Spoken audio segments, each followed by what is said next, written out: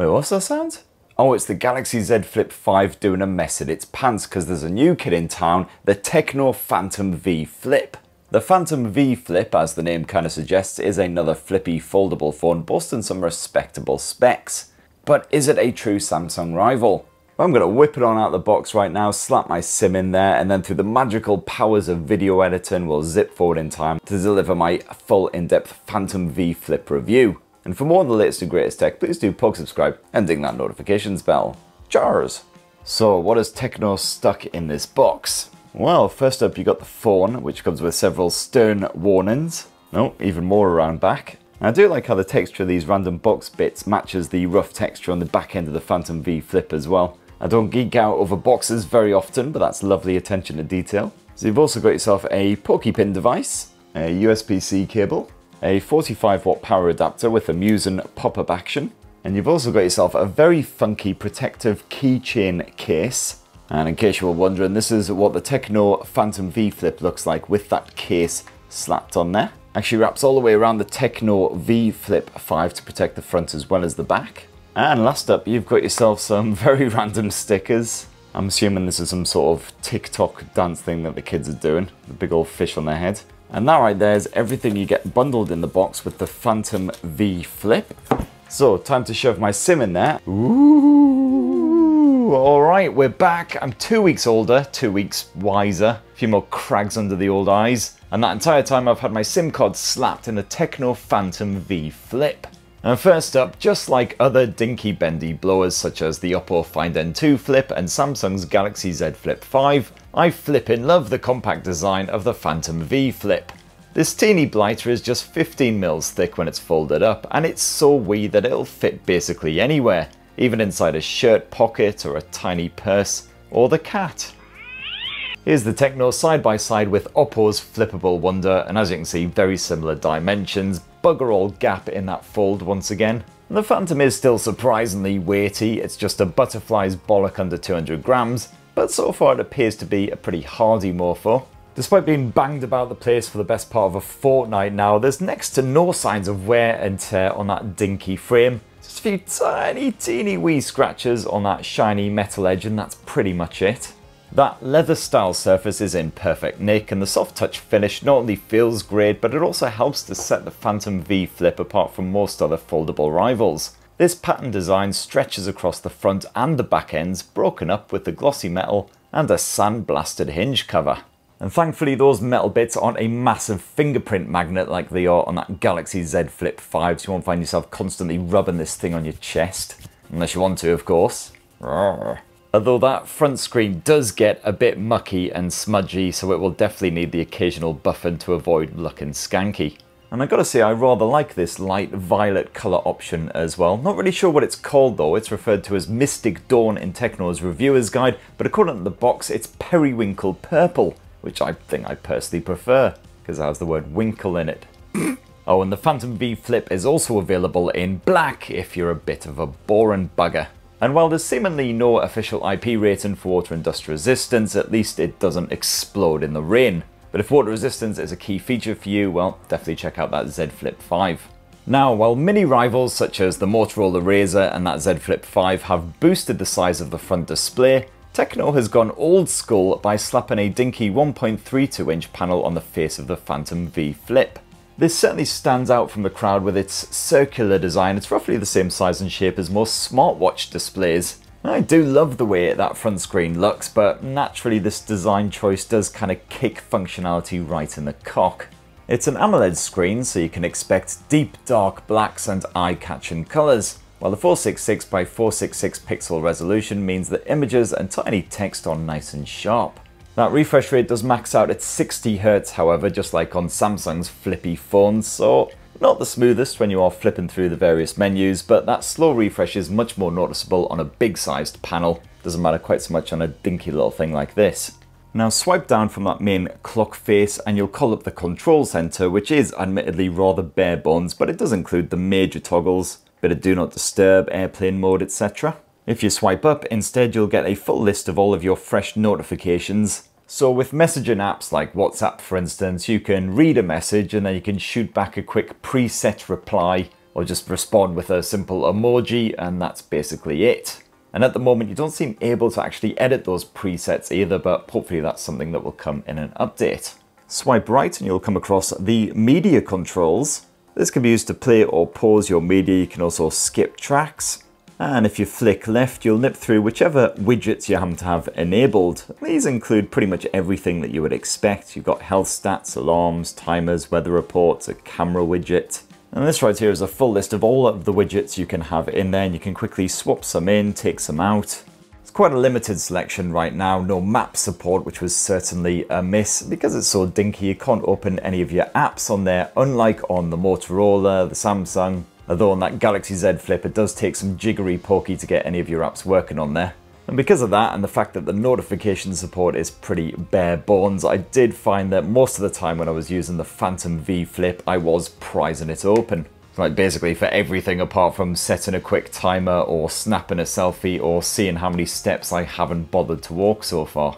But at least you can customize the vibe of that cover screen with various themes, or stick your own wallpaper on there if you want. And there's also an obligatory virtual pet feature, so you can neglect a sickly sweet fluffy cartoon thing and let it wallow in its own virtual feces to make yourself feel better. Now sadly, there isn't a proper always on display for that front screen, so every time you want to check the time or see if you've got any notifications, you will have to give it a double tap or give the Tecno Phantom V Flip a bit of a shake. Oh, just dazed the moggy there.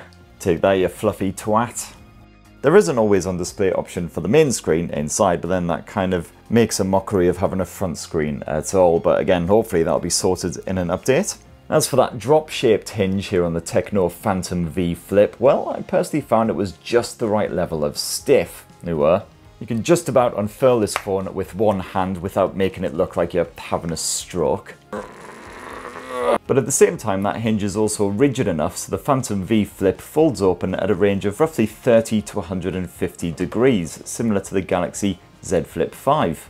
And that's really handy when you need to prop it open to video chat or just watch a bit of YouTube, whatever else. And that 6.9-inch internal screen is a bit of a cracker with some surprisingly subtle crease action that is only noticeable when you tilt the Phantom V Flip away from your face. This AMOLED display is proper punchy with crispy contrast. Those Full HD Plus visuals are rather bloody lovely, and that stretched aspect ratio is very well suited to cinematic viewing as well as split screening. Aye, there is a shiny glossy screen protector slapped over the surface as usual, but this panel hits 1000 nits, so I found that the Phantom was easy enough to use outdoors despite those reflections, even when I was wearing shades. You get a wee bit of colour distortion, but nothing too troublesome. And that refresh rate ranges all the way from 10Hz all the way up to 120Hz, so it's great for preserving power as well as making everything look creamy smooth. However, those stereo speakers aren't fantastic, and they're absolutely fine for just kicking back with some YouTube or whatever, but music sounds pretty ruddy awful on them. You'll definitely want to get some headphones or a Bluetooth speaker hooked up to these things unless you fancy a bit of full-on ear assault. And as for the software stashed on the Tecno Phantom V Flip, well, it's Android 13, naturally, with a bit of the very friendly sounding iOS slapped on top of that. And this changes up a fair few aspects of that Android UI. So for instance, it's completely scrapped Google's Discover feed and replaced it with Tecno's own take, complete with various headlines, etc. And you've also got yourself a control center here full of all that toggly goodness. It's essentially the standard Tecno experience, except with a few wee tweaks to suit the bendy nature of this blower. So for instance, if you're streaming a YouTube video and you bend the phone like so, the screen will split. You've got your video playing in the top half here, and then the bottom half becomes media controls. Very handy for quickly pausing, resuming, and skipping through that timeline. You can also quickly and easily minimize an app by swiping 3 fingers up like so. It then becomes a dinky floating window, which can be moved about the place and also resized quite easily. And you can quickly and easily split screen with 2 apps as well. Not all apps are compatible, as you can see there. The grayed out ones are not too happy about that, but the majority work absolutely fine in split screen mode, so then you can continue watching a YouTube video up at the very top half of the screen while you're browsing a bit of social media, replying to emails, whatever you need to do. And yeah, I have experienced the odd software bug with the Tecno Phantom V Flip in the last couple of weeks. Not a shock at all, because this is pre-launch software, so hopefully any bugs will be sorted out before the actual official retail release. And they were just minor things, like for instance, occasionally an email notification would pop up and I would try to delete it by tapping delete and it just wouldn't be having any of it. And also occasionally controlling any media using the little media player that pops up in that notification panel also was not too happy. And the Tecno Phantom V Flip features the fresh new Ella voice assistant who's actually connected to ChatGPT apparently. You can conjure her up with a tap of the app, otherwise you can do the usual holding down of the power button, or just use your voice to get it to pop up as well. And with a lot of these third-party voice assistants, frankly, you might as well be directing your queries at a lump of solidified dog excrement. And Ella can certainly be a bit of a mixed bag, but overall, not bad at all. Show me the fastest way to get to London Bridge. And success, Ella has loaded up a bit of Google Maps and shown you all the various options. But her app access is limited, so for instance, show me horror movies on Netflix. And what you get instead is a bit of a YouTube search. When is Sunderland Football Club's next match? I apologize for the confusion. I don't have access to real-time information. And that is the stock response to quite a lot of queries, although she does have access to some real-time information. You can ask her what the weather's like in basically any friggin' city on the globe. And last and most importantly, of course, can she tell a good joke? How did Benjamin Franklin feel holding his kite when he discovered electricity? Shocked. That was awful. I apologize if the joke wasn't to your liking. Let me try again. No! On the security side, well, you've got an edge-mounted fingerprint sensor just built into that power button, which works an absolute treat. Had absolutely bugger all issues with that the past couple of weeks. And you do have Face Unlock as an alternative option as well, which again works fine, nice and nippy as long as you're not wearing shades. And you've also got a generous 256 gigs of storage, although a chunk of this is filled up with crapware, some of which can't be easily removed. Now, performance is provided by MediaTek's Dimensity 8050 chipset backed by 8 gigs of RAM here in my review model. And that Mali G77 GPU can handle creative stuff and gaming no worries. Genshin Impact runs without a struggle even when you kick the graphics up to maximum settings. However, while you've got a proper vapor chamber cooling system packed into this thing, I did find that the Phantom V Flip does get a bit toasty up at the top end after you've been gaming for around half an hour or so, at which point the gameplay does get a bit jittery. But again, this is only if you're really passionate with a demanding title like Genshin on those higher graphic settings. And iOS does serve up a comprehensive gaming mode packed to the tits with all kinds of great features. You've got the usual performance and battery saver modes. You can block notifications, tweak all kinds of different settings. And stuffed inside of the Tecno Phantom V Fold is a 4000 mAh capacity cell, reasonably sizable for a compact bendy blower like this. It's bigger than what you'll find inside of the Motorola RAZR 40 Ultra and the Samsung Galaxy Z Flip 5, although not quite as large as the Oppos in the Find N2 Flip. And I felt I generally made it through a full day on a single charge of the Phantom V Flip, as long as I didn't go too mental doing, lots of video chatting or anything like that. But, a good bit of media streaming, plenty of podcast action, and a reasonable bit of camera play as well. There were only a couple of occasions in the past fortnight where I did have to plug it in for around 10 minutes or so, just to give it that little bit of extra juice. Otherwise, it probably would have run out before I finally gave up on life and face planted my pillow. And thankfully, the Tecno Phantom V Flip does recharge reasonably nippy. You got 45 watt charging support there, so it takes roughly 45-50 minutes to get a full charge. However, no wireless charging support. So let's bring this lovely Tecno Phantom V Flip review to a close with a squint at the dual lens camera tech, which is built into the bezel surrounding that front display. And this comprises a 64 meg primary camera plus a separate 13 meg ultra wide angle shooter.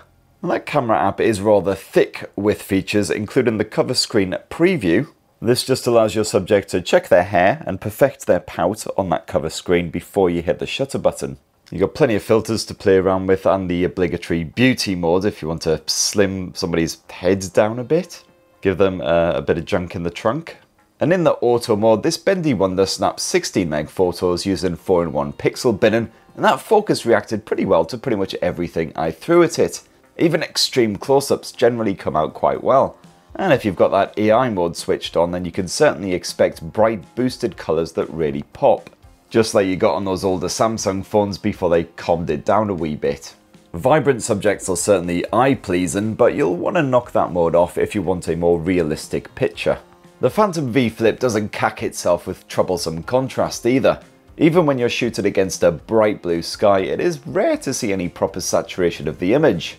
Those indoor shots can look a bit soft, and blurring is almost guaranteed if your subject won't stand still. That's not really a surprise. At least the Phantom V Flip can brighten up darker scenes even without swapping to that night mode. And in proper serious low light, the Tecno Phantom V Flip performs about as well as most other compact foldables. The other camera modes do a respectable job too. You got the standard stuff like a decent and dependable portrait mode, and there's a fun blue sky mode that can brighten up snaps taken, well, basically in the UK. And yes, there is a pro mode as well, but this doesn't offer raw image capture. For a different viewpoint, the Phantom V Flip's ultra-wide angle shooter is pretty straightforward. You will need decent lighting to get a usable shot, and colour capture isn't as poppy, but at least it's there if you need it. And of course you don't get a telephoto shooter on here, just as you don't with most compact foldables, but there is a 64 megapixel high resolution mode which can be toggled on like so. And this produces slightly sharper pics with finer detail, so they don't look quite as fuzzy when you crop in. Although the lack of pixel binning means colours aren't as cleanly captured and contrast is more of an issue. Switch to video mode and you can record your very own 4K resolution footage, although the image stabilisation at Ultra HD level ain't too hot, so you'll want to stay reasonably still to avoid any serious shaky cam action. But picture quality is decent enough, as is the audio pickup, which is nice and clear even at a distance. No, and I've got bugger all idea what's going on here, but at this point in the evening I'd had all of the tequila and I was well into it.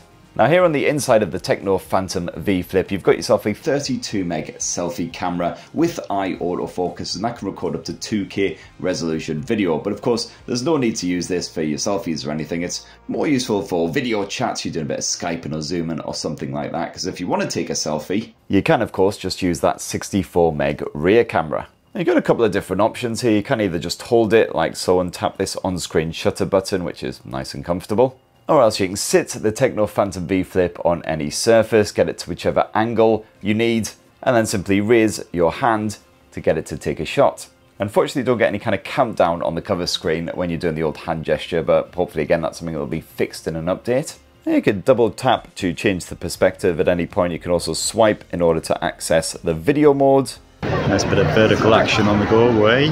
Or that portrait mode. And there you have it, my lovelies. That is my review of the Tecno Phantom V Flip. And I've got to say, I very much enjoyed my time with this bendy blower in the past couple of weeks, even though the software clearly not quite 100% there, needs a little bit of love. That's to be expected from a pre-launch device. The battery life has been fantastic. Design I really like. The performance decent as well, as long as you're not playing Genshin for a good couple of hours at a time. But of course, if you want a bendy foldable where you can actually do a lot more stuff on that cover screen, you know, running apps and such forth, well, you'll definitely be more swayed by the likes of a Galaxy Z Flip 5, etc. But you know, does Samsung's blower allow you to shake a cute cartoon kitty until he's absolutely stunned? No, I don't think so. So that's what I reckon anyway of the Tecno Phantom V Flip. It'd be great to hear your thoughts down in the comments below. Please do poke subscribe and ding that notifications bell for more on the latest and greatest tech, and have yourselves a ruddy, wonderful rest of the week. Cheers everyone, love you!